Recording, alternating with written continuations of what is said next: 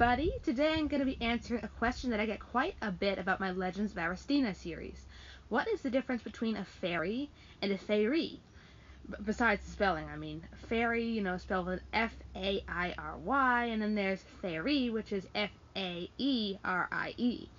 So, what is the difference? Unlike what most people assume, there actually is quite a bit of a difference between the two. In most cultures, fairies are considered, that being with the F-A-I spelling, are considered the more amiable of the two creatures, whereas the fairies are known for their malintent. The word fairy, F-A-I-R-Y, is derived from the Latin word for fatum, which can mean fate. Faerie is a word derived from the Gaelic fairchiti. I don't know if I'm pronouncing that right, but it's a I don't speak Gaelic, but I'm trying, guys, which translates to the man of she. Some also say that there is a difference with the fairies being from the realm of the fae. They also tend to differ in appearance, the fairies being a bit more human and usually of a more attractive appearance. I've noticed that they usually use the fairies for like romantic novels and all that.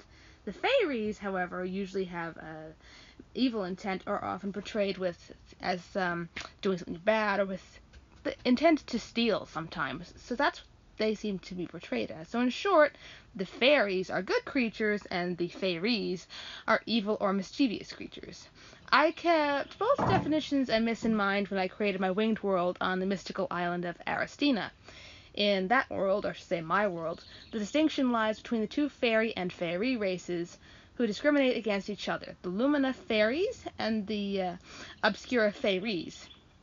As the novel plays out between the two kinds of people, it kind of begins to beg the question of individuality, to decide your true nature as opposed to what race, or species in this case, you are.